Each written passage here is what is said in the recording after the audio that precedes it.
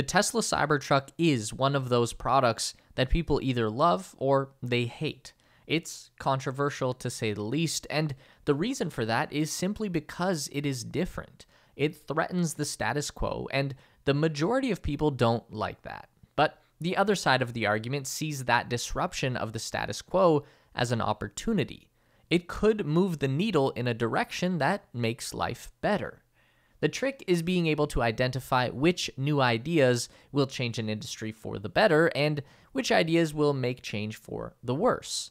What's interesting about the Cybertruck is that, contrary to what a lot of people would believe, this truck was not designed specifically to be ugly or offensive. It's not just a massive troll from a billionaire edgelord who plays too many video games. The appearance of the Cybertruck is nothing more than the product of a first principles design that set out to create the strongest, lightest, most durable, most powerful, most versatile, most efficient, most cost-effective, and longest-lasting pickup truck ever made. So a lot of different factors had to come together to make that happen. Today, we are going to break down those engineering techniques that went into making the Cybertruck what it is and why those are all so important to the final design.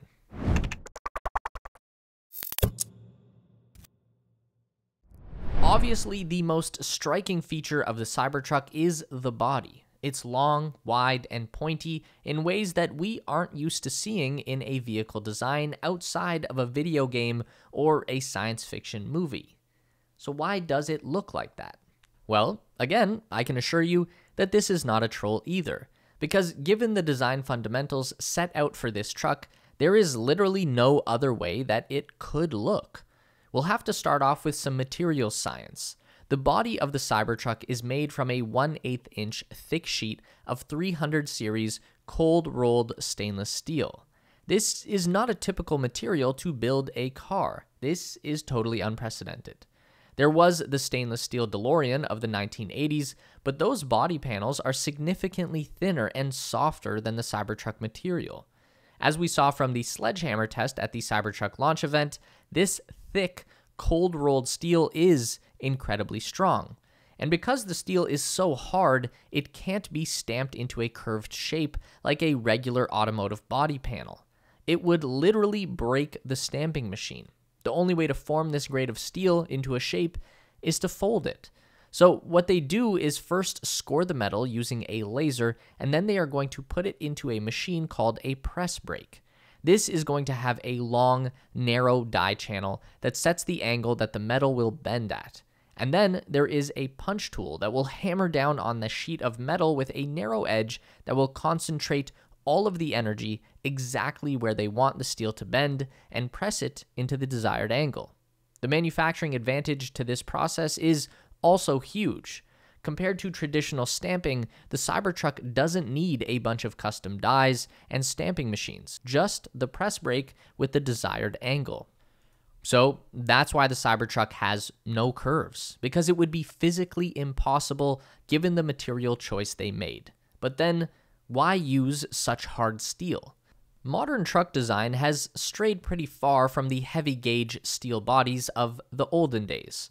The latest Ford F-150 uses an all-aluminum body, a very lightweight, but also very soft metal. Something that has further detached the pickup truck from its intended purpose as a work vehicle. Try tossing a steel toolbox into an aluminum truck bed. The GMC Sierra has been experimenting with using carbon fiber and fiberglass composites in their new bed designs. Everyone else is going light, while Tesla is going heavy, or are they? Now we bring structural engineering into the fold. Your typical pickup truck is what they call a body-on-frame design. The frame is the structural heart of the truck. The body and the bed just sit on top. They do not contribute to the structural integrity. The tensile strength of the pickup truck comes primarily from two boxed steel rails that run from the front to the back, and they are tied together at a few points in between by lighter metals. So when you load the truck up with cargo, or tow something heavy, or go around a corner very fast, there is very little weight distribution. It's all concentrated on those two beams. That means that the entire cab and bed of the truck are dead weight. They don't contribute to the structure. So they actually just become more payload that the frame has to carry. One step up from that is the unibody design. This is how basically every vehicle that isn't a pickup truck is made. In a unibody, the lower frame and the upper body structure of the car are tied together. They are integral to the structure of the vehicle. The upper body of the vehicle needs a strong structure anyway to deal with crash impacts and rollovers, right? So we might as well put it to work. So instead of the frame carrying all of the load, that energy is distributed up into the internal structure of the vehicle. So now the roof and the floor and the trunk are all doing their part to contribute to the overall strength of the vehicle. And that means that no one part has to be particularly strong on its own. And that completely eliminates the need for high-strength steel girders inside the vehicle, and that means that overall the body and frame will be much lighter. But even the unibody still has plenty of dead weight to carry. That's the outer skin of the vehicle. The way cars are made now, the body panels are either plastic or super thin aluminum. There is zero strength or structure to these panels. They exist only to channel air around the vehicle and make it look pretty. And because the low-grade metal is susceptible to corrosion, and because of the customer's obsession with aesthetics, that entire body needs to be painted, which is even more dead weight. Think about it. How heavy is a can of paint? Pretty damn heavy. And it also adds a massive amount of cost and production time to the vehicle. And even with the paint, the body is still going to corrode and rust out in a decade or two. So this is a problem that Tesla had to solve to accomplish the goal of making the best pickup truck in the world.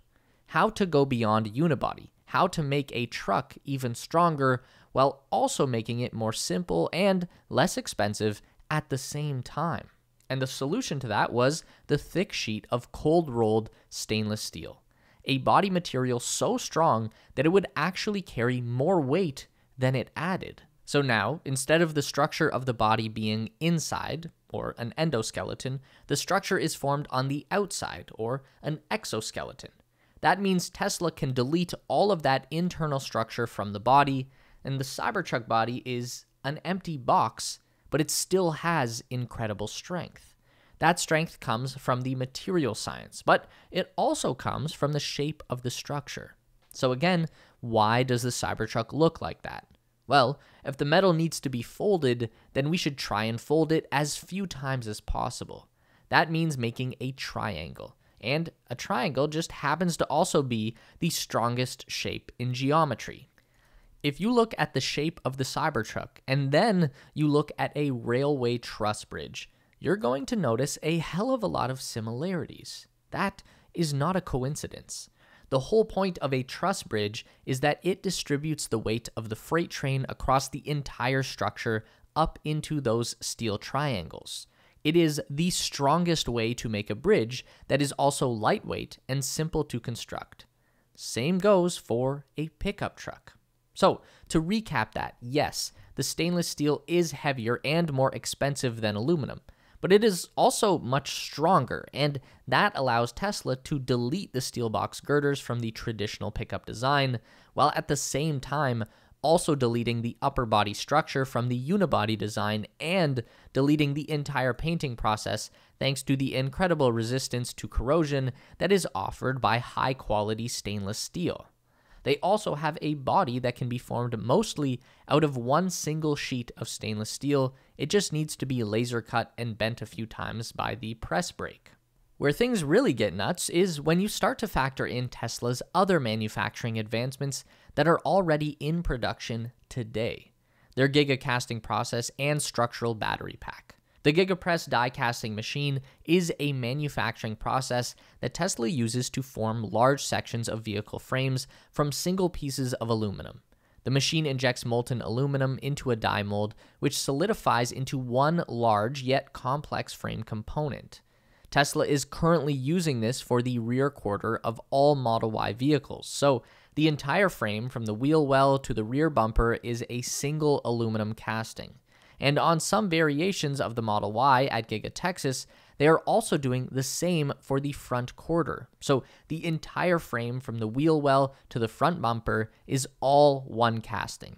By making this change, Tesla has eliminated hundreds of steps from the manufacturing process of the Model Y vehicle. Hundreds of robotic arms that would weld and fasten together hundreds of little stamped pieces to create a frame are all replaced by a few giant casting presses. And the same is going to be true for the Cybertruck. In fact, an unprecedented casting machine with 9,000 tons of clamping force had to be specially designed and built in order to make the giant casting piece that fits under the bed of the Cybertruck. Because the exoskeleton that surrounds the truck bed has the strength of steel formed into triangles, the underbody is perfectly fine to make out of aluminum. And the strength of the two together will be much sturdier than a traditional pickup truck frame. The structural battery pack is the final piece of the puzzle. This is another manufacturing advancement that Tesla has already put into use on certain variations of the Model Y at Giga Texas. They use their new 4680 battery cell, which is a very wide diameter cylindrical battery cell with a solid steel canister. They sandwich those batteries between two sheets of metal, and they fill the voids in the middle with a solid urethane foam. So they get a solid brick of metal that is filled with batteries, and that is what connects the front and rear Giga castings together. This is very important. If we go back and remember how the traditional pickup truck carries its own body as dead weight, well, a traditional electric car carries its own batteries as dead weight as well. The frame and the batteries are separate.